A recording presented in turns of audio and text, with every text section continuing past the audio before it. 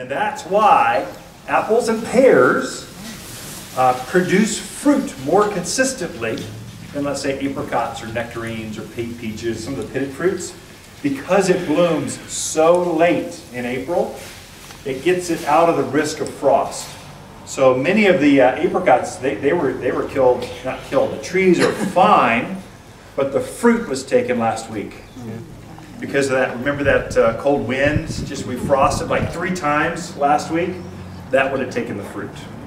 Apples and pears, they just decided to open up this week. And so they're out of that risk of frost. So this is called a triple play. What we did is we took 3 fruit trees, 3 apples.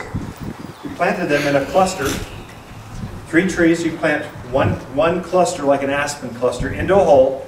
And then there's 3 different apples, so you're harvesting the Fujis at once. When they're just about done harvesting those, you get the delicious, or you go for the whatever the 3 apples are. So now they pollinate each other, so it gets you bigger fruits and more fruits, and it's just pretty, just unusual to see a tree like this. So I brought that one instead of a regular, something boring.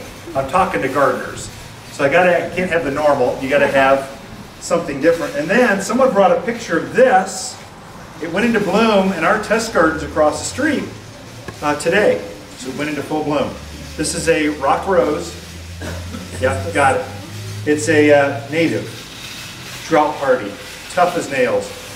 Animals don't eat it. They are not interested. Javelina, deer, rabbit. It just grows about knee high, kind of mounding like this.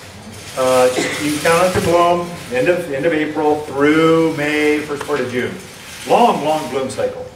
So again, rock rose. I want to call it cliff rose today. Cliff rose is blooming too. Yes, it is. That's the yellow one, the yellow native flower.